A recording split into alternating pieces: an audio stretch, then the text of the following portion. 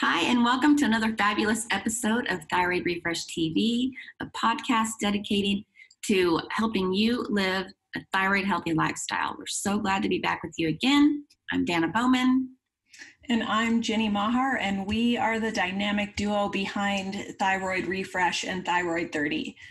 We are thrilled to be here today with Carley Schweet to talk about setting boundaries. This is going to be such a juicy conversation, you guys. And we're going to talk about how doing so, how setting boundaries can help us protect our health and energy. So welcome, Carley. Thank you so much for joining us. Thanks so much for having me, ladies. I'm really honored and very excited to share all about boundaries. Awesome. It is a pretty juicy topic, but before we dive in, I wanted to give a little background for those of you who don't know very much about Carley. She is a self-care coach and author behind the book and digital course, Boundaries with Soul. A great name. After years of people-pleasing in the corporate fashion industry in New York City, she finally realized there was more to life than being a chronic yes woman. By practicing transformational self-care, she gained more confidence and discovered that by making her needs a priority, real happiness would soon follow. Carley is the host of You Time podcast, and her work is featured on major media outlets, MindBodyGreen, Bustle, Hello Giggles, Elite Daily. She's here with us today, and we couldn't be more excited. Thank you. I'm so excited. So I've been really excited about this show because, boundaries are one of those things. It's like a hallmark of creating a life of personal well-being, getting on the path of wellness. Super important for those of us with chronic illness. I think important for everyone. And it's one of those things that's like easier said than done. A lot of times it sounds really good in the therapist's office or in the Oprah magazine article you're reading. But then when it comes down to the nitty gritty of actually learning to speak up for yourself, make those boundaries and create a life that works for you, it can be a little bit tricky, sticky, complicated. Can you tell us about can we start with, your story and your self-care transformation?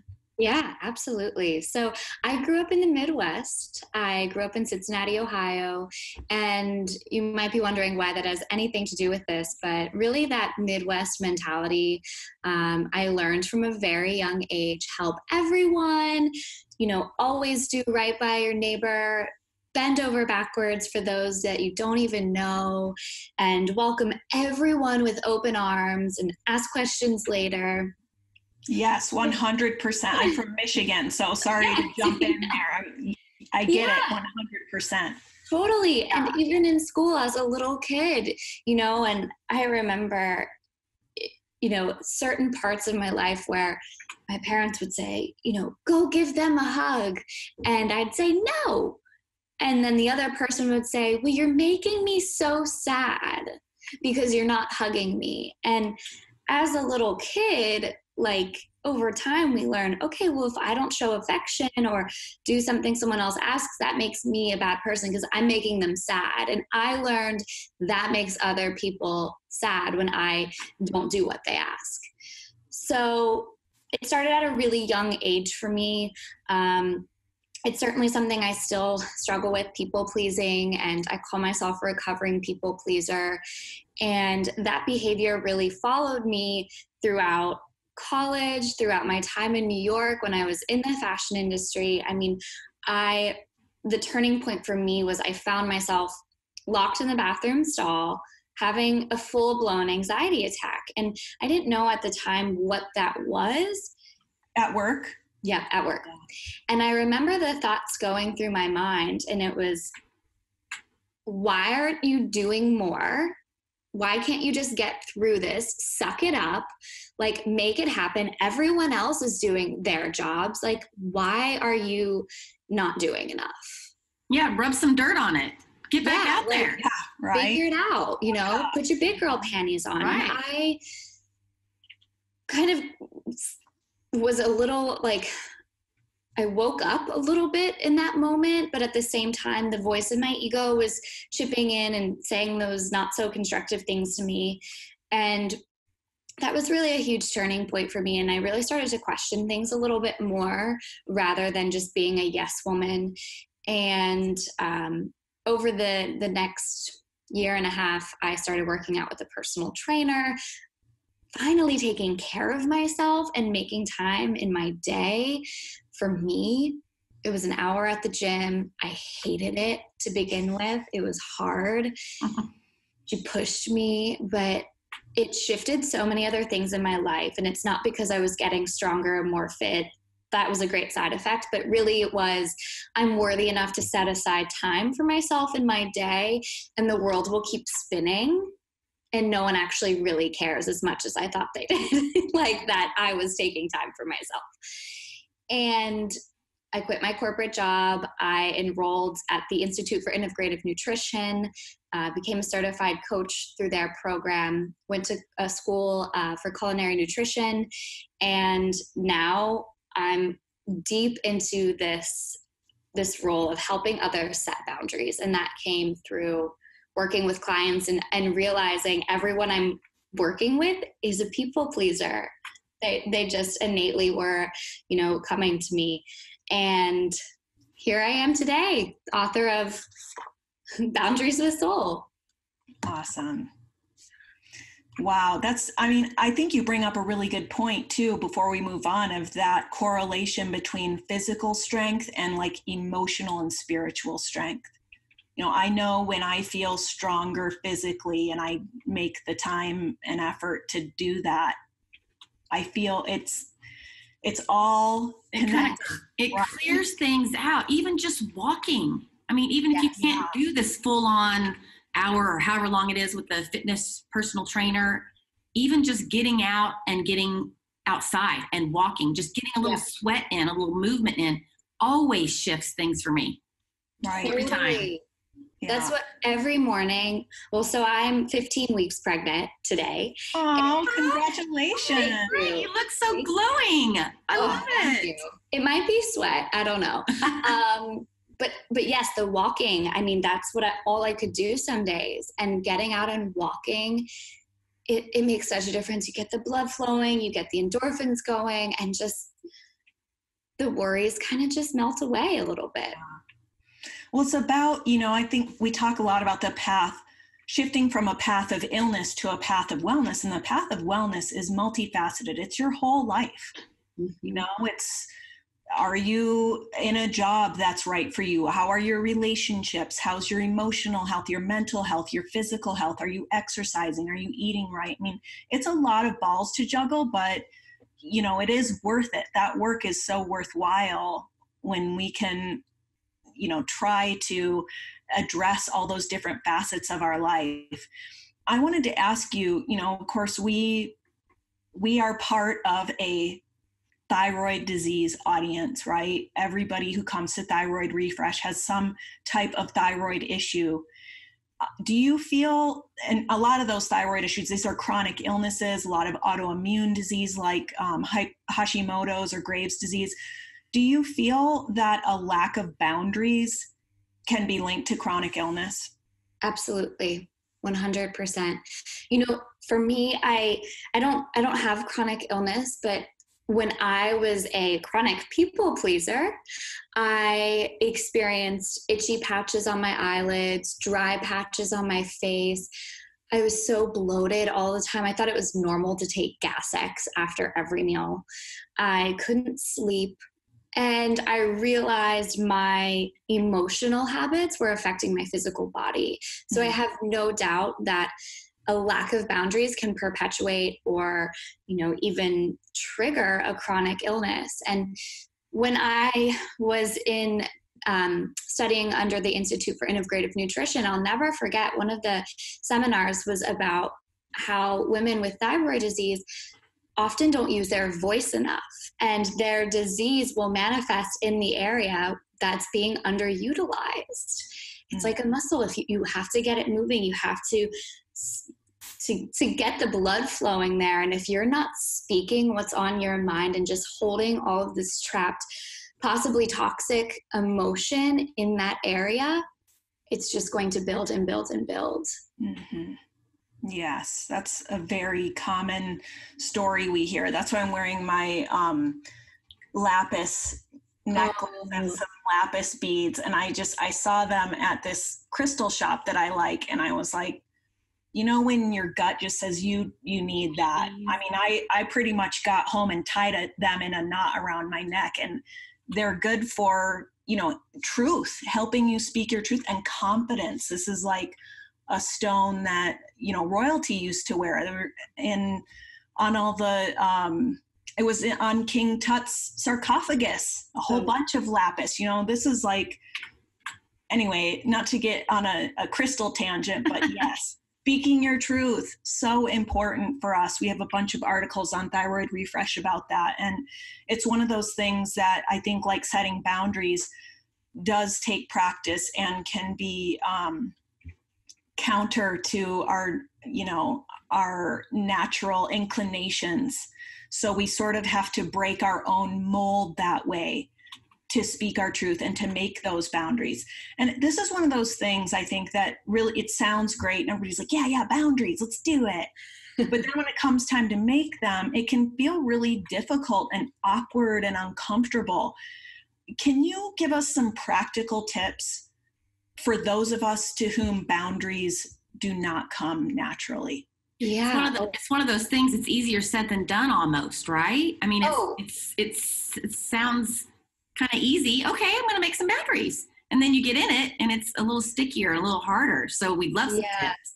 There are so many layers when it comes to setting boundaries, and why we don't set them, why we feel guilty setting them, why they don't exist in our lives in the first place. And, to preface this, I should say, I talk about in my book the two different types of boundaries, the internal and the external boundaries. And the external boundaries, those are boundaries you're setting with others. So no, that will not work for me.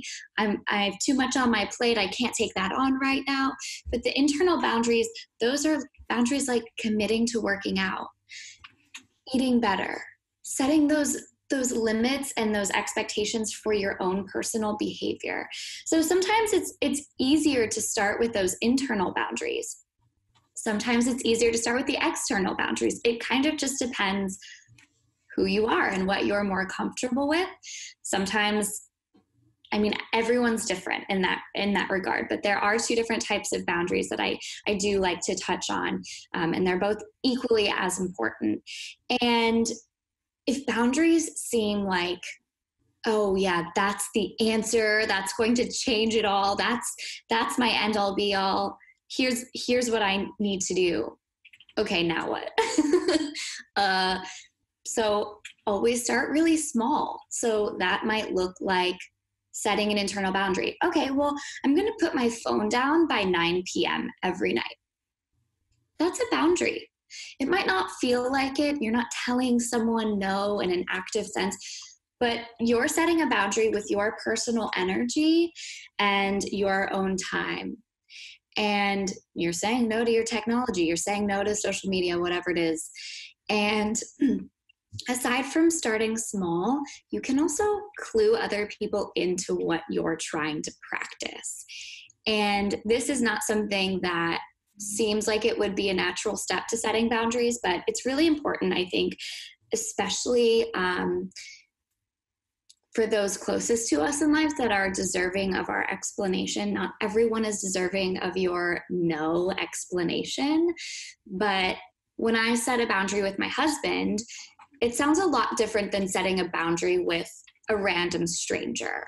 Setting a boundary with my husband requires me to say, I'm doing this because I still love you, and backing it up. And sometimes that makes setting the boundary feel a little more accessible because we're able to express, I'm still coming from a good place. I still love you. I still care for you. This is for me. So that kind of takes the edge off of saying like, no, not going to work for me. If that helps. Oh, so much. Mm-hmm. Yes. I mean, just the internal versus external. I think that's a great starting point for people. Yeah. Especially with technology, because we're so accessible. So accessible. Doing really need to be responding to emails at midnight? I mean, guilty, but I don't know how many times I've said, why did I do that? I should have just left my phone and not looked at it before bed, you know? Yeah, it's so true. And I've gotten in the habit of, I sleep with my phone downstairs, and by the time our kid comes, I know that will be probably a different story. But I sleep with my phone downstairs. I don't check my email, hence why I missed our meeting location. I don't check my email until I sit down at my computer.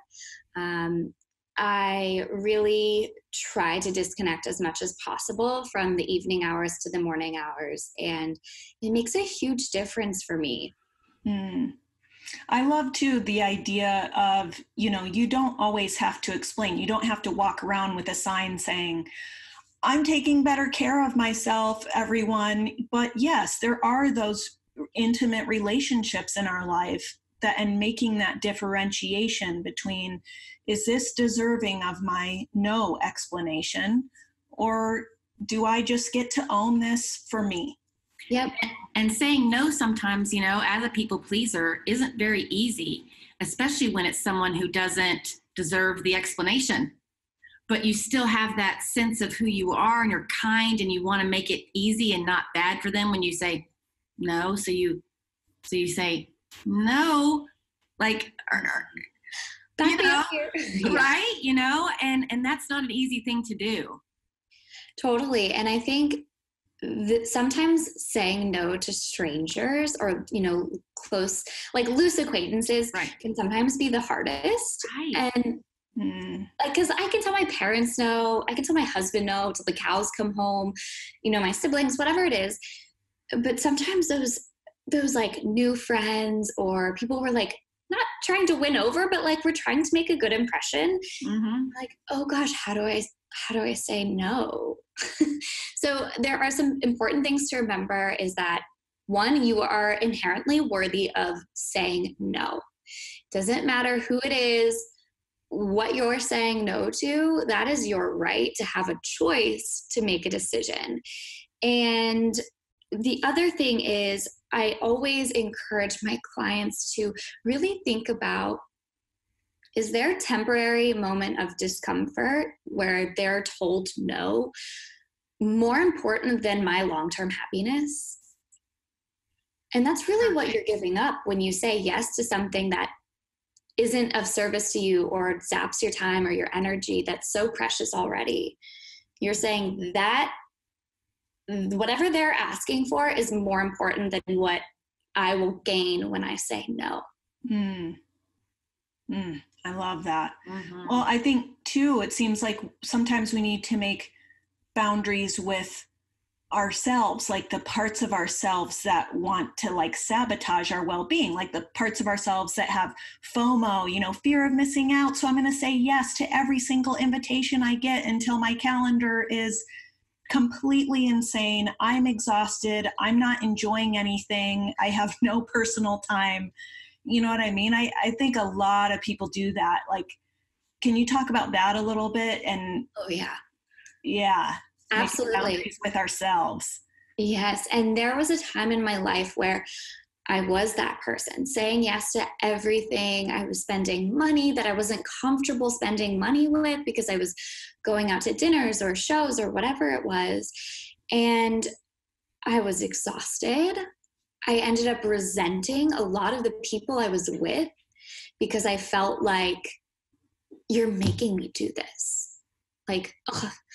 But in reality, that was an active decision I made. And it was my lack of boundaries within myself and with others that got me into this mess in the first place. And I remember a time when I was living in New York City. I was like 20. I lived in New York from when I was 22 to 26. So it was a very, I was learning a lot about myself then. And I wanted to stay in so desperately on a Friday night. And I just remember this thought that crossed my mind was, why are you so antisocial? Why don't you want to go out? Everyone else is going out. Like, just suck it up and go out. And I convinced myself, my ego drove me to believe that I would be antisocial if I didn't say yes and show up to whatever it was. And here's the thing, when we say yes to every invitation that comes our way, we're only showing up with a percentage of ourselves.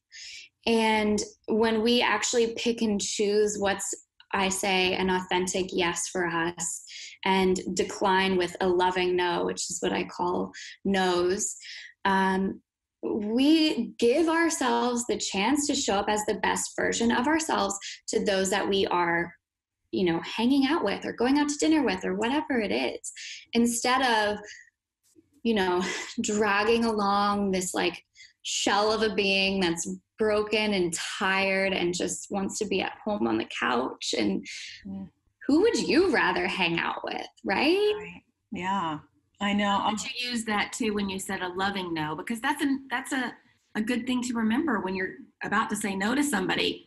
Think of it as your loving no. Yeah. And maybe comes out easier. Totally. A wise friend once told me something that I've never forgotten, and that's that when you say yes to something, it means saying no to a whole group of other things. And when you say no to something, it also means, the inverse, you're saying yes to a whole bunch of other things. So maybe you're saying no to going out on a Friday night. Maybe it even requires backing out of some plans, but you're also saying yes to, I'm giving myself what I really need. Maybe what I really need tonight is a bath. I had a really long week, and if I do this, I'm going to refill my bucket. I'm going to have a much better weekend. It's better for my overall health, It's so true. It's so true. And, the backing out of plans that's usually a sign that, like, people always ask me, they're like, how do I know if I'm a people pleaser or like committing to too much? And I'm like, how many white lies have you told in the past month? And they're like, oh. Like excuses for getting out of things. Right. Yeah. Yes. Yeah. So do you think, generally speaking, boundaries are more difficult for women to make? Absolutely.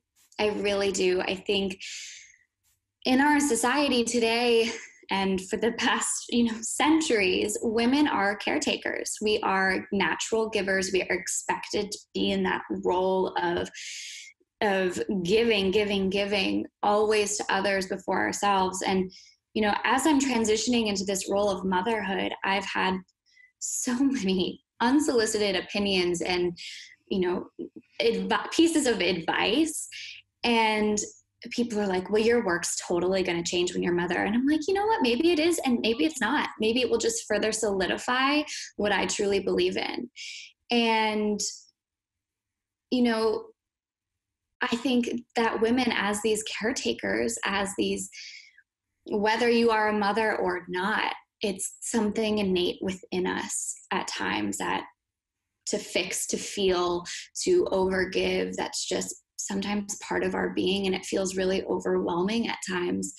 And we feel really, really crappy when we turn it off sometimes, but then we get used to it and realize it's okay. Right. Yeah. I was thinking about, like, there is a shadow side of compassion. There is a shadow side of empathy and altruism, where those things are good until the point, I think, where we start harming ourselves. Exactly. And finding that balance between, yes, giving and being there for others and helping others, but also to what extent. Mm-hmm. And I always, try to have the mindset of, I will, whether it's my husband or my dogs or whatever, I will always support you and help you until it starts to impact my own personal health and well-being. Mm-hmm. Because at that moment, then I need to reassess, where am I giving too much? Why am I giving? Why am I feeling like I have to give too much? And, is that person, are they going to flounder if I take a step back and care for myself? No, I'm giving them a chance to learn to care for themselves instead of me being like, let me fix it for you. Yes. Yeah. Such a good point. Mm-hmm. I wanted to bring up this, really juicy topic we kind of chatted about before the show. And I think this is a really important but not talked about aspect of what we call the healing journey. Sometimes when we're making boundaries, people can take it really personally. And I think it's like when a person maybe hasn't come to that place in their lives yet of personal accountability, your boundary setting can feel very threatening to them. And I think it's one of those things that can be a difficult surprise for people who have stepped into this, I am the CEO of my life and my well-being.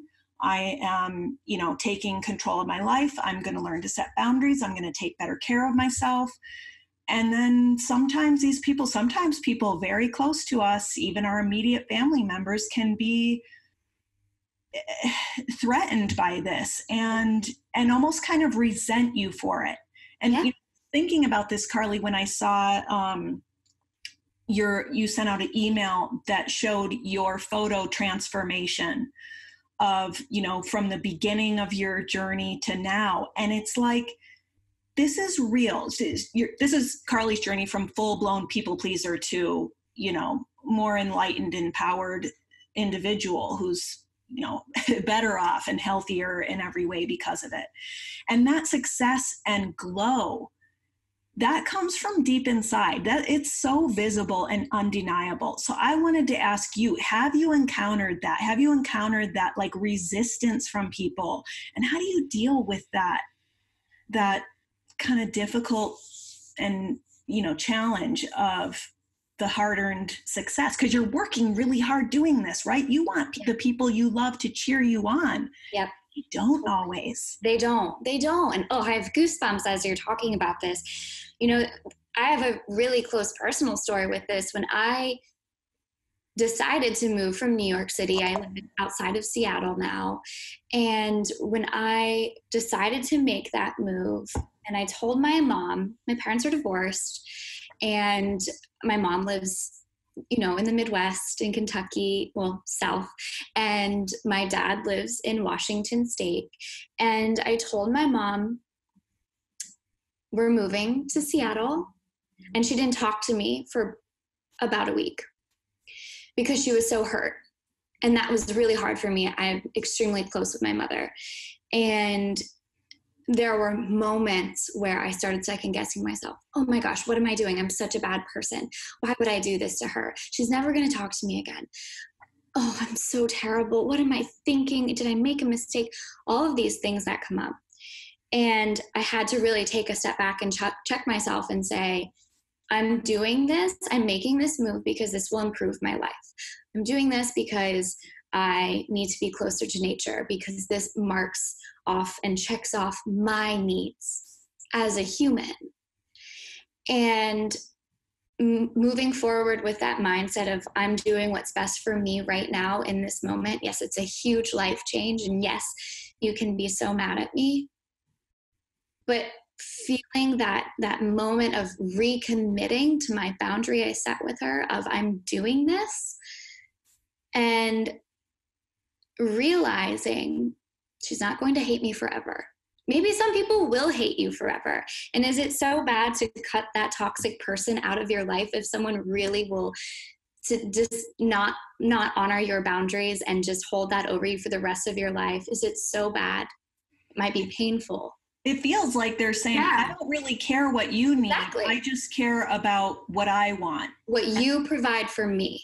And I have a personal story that I just want to share because I just realized something. Of course, I know Jenny knows this, but I picked up and moved from Texas with my family to Costa Rica in 2008. We were there for 8 years, and I didn't realize. So until you said what you were saying, it kind of hit me. I didn't know why I was moving. I just felt the pull. Yep. Later, I realized I needed to be closer to nature. I needed to be away from all of that.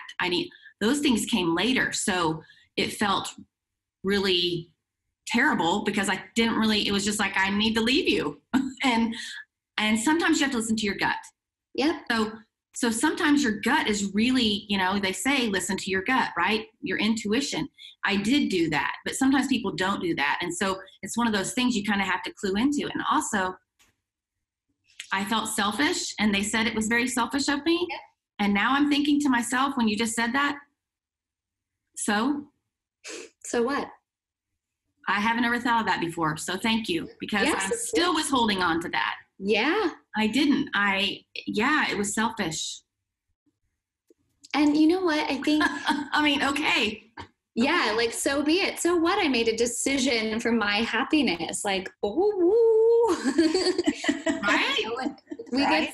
We get so worried and concerned about what others are going to think or judge us on, or what their response will be. Who cares? It's actually none of your business what other people think of you.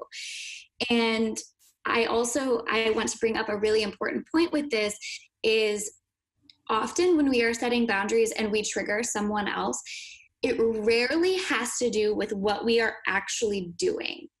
It usually has to do with how it makes that person feel, mm-hmm. and how it takes away from their own sense of security.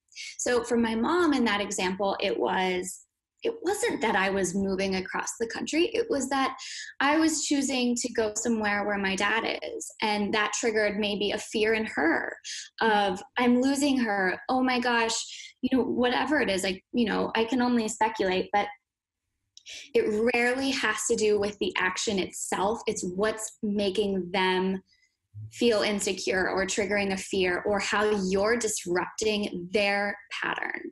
Mm-hmm. That is so 100% right on the nose.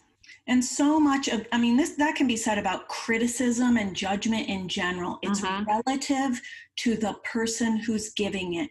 It's not your stuff. Yeah, exactly. It's their stuff. Let them own it. I think that can be helpful in us coming quicker to forgiveness around that, and saying, that belongs to them. I'm not going to take it on. I know this is the right choice for me, and this is my life, and I was unhappy there, and I'm happier here, and that's just, I can't help it. Yep. It is I can't help it. Life and be okay. Yeah. Right? There's a really great book by Byron Katie called Loving What Is. And are you familiar? Oh, yes. Yeah. Big fan of Byron Katie. Yeah. And just the idea of your business, their business, and she says God's business. I call it the universe's business.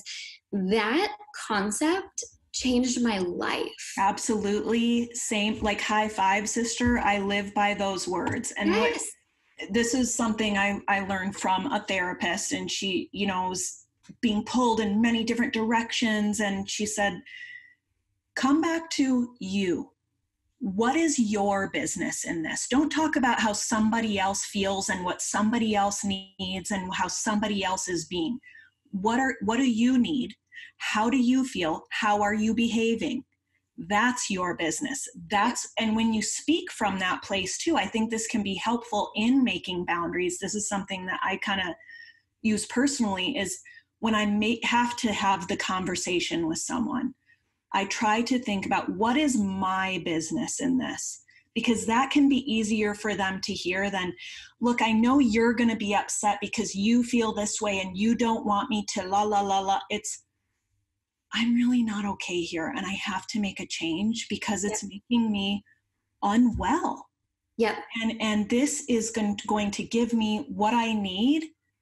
And that's your business. And then, of course, God's business, or the universe's business, is things like hurricanes and flash floods and traffic. That we have no control over. Yeah. Mm-hmm. Yeah. Right. It's so true. It's so true. And it's like a permission slip to just like let go of the things that we really can't control. And my husband and I were in therapy for maybe about 6 months after we got married, and just because of communication things. And one of the huge, men and women communication, that's a whole other topic, but that's another show. Yeah. Yeah. That's another show, maybe a series. Mm-hmm. A really big revelation that we had was for me personally, as a people pleaser, getting into his business all of the time. Do this, you should do that. Oh, la, la. Like all these things that I think of that I verbalize because I think it's coming from a loving place. Well, really, I'm taking his power away to step up, to make a decision, to prove to me that he's worthy to be his best self.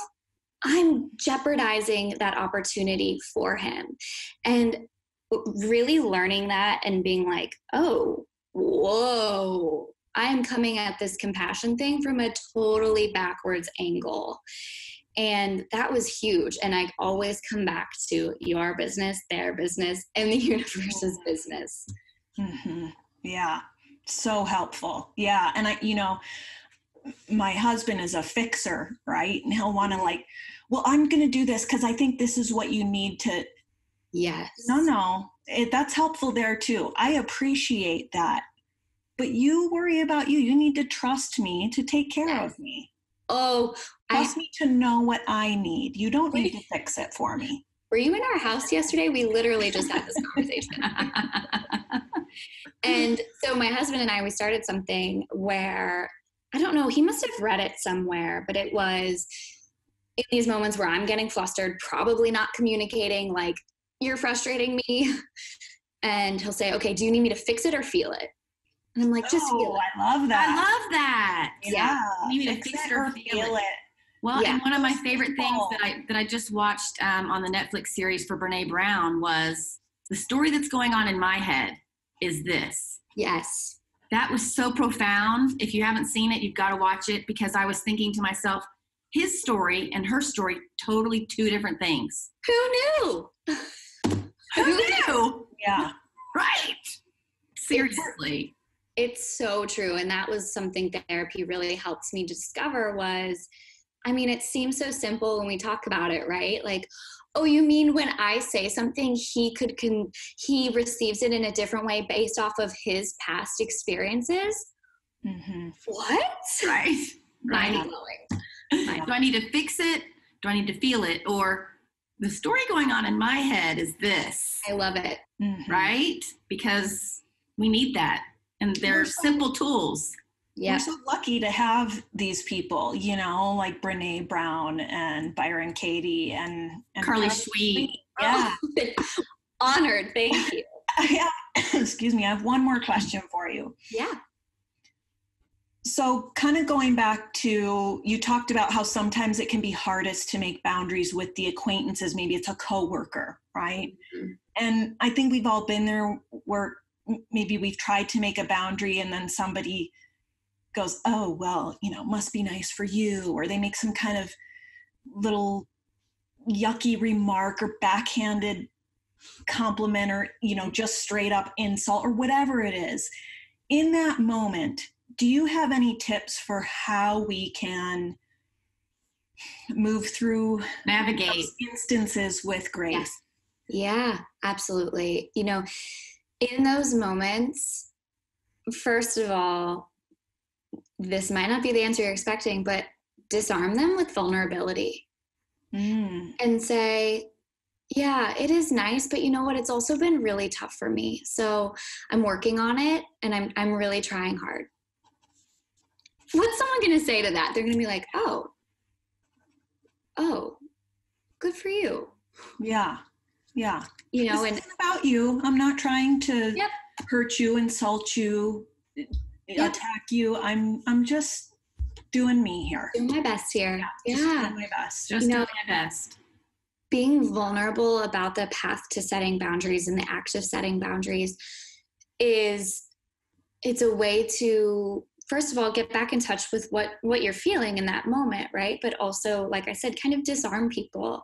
They're not expecting you to open up about your journey. And if they're not deserving of your openness, then obviously do not share. But if it's a moment where you're like kind of a little rubbed the wrong way, if someone makes a snide comment, get a little forceful and say, yeah, it is great for me, but it's also really hard and it's a practice and something I'm working on. Yeah. And smile and walk away. Right. That's it. That too, right? That's it. come from a place of kindness, but also come from a place of like guarded kindness. Yeah. And, you know, give them a little sense of your vulnerability. I think that shows a lot of strength. Well, I'm thinking of another episode where we talked with Heather Dane, who was she was one of Louise Hay's like personal spiritual advisors. Wow. Incredible conversation, Carley. You'd love it. And for anybody listening, if you've enjoyed this conversation, I think that would also be a great addendum to this one, because she talks about, you know, she was in the corporate world and saying yes to everything, and, you know, her lights going out, her bucket's empty, she's exhausted, she's sick, you know, she had serious autoimmune issues, and she started to take back her power. And even by, like, she would, you know, diffuse essential oils in her office. She would make a point at lunch that I'm not going to work through lunch. I'm going to go for a walk. I'm going to get outside in the fresh air. I'm not going to stay until 8 p.m. You know, I'm sick. I need to go home at 5 o'clock. Yep. My regularly scheduled work day. I'm going to honor those hours. And she said the crazy thing was her productivity increased. And her hours went down, and her productivity hours went down, and her boss was like, show me how you're doing this. Show me the money, right? Show me how you did this. Well, and it's Midwest, it's American, you know, just the go, nonstop, you know, like go until you drop, basically. And a lot of us are dropping is what it comes down to. Yeah. We have to shift this, because there's too much autoimmune disease, there's too much thyroid dysfunction, and a million other things, depression, anxiety. Our bodies are crying out for us to listen.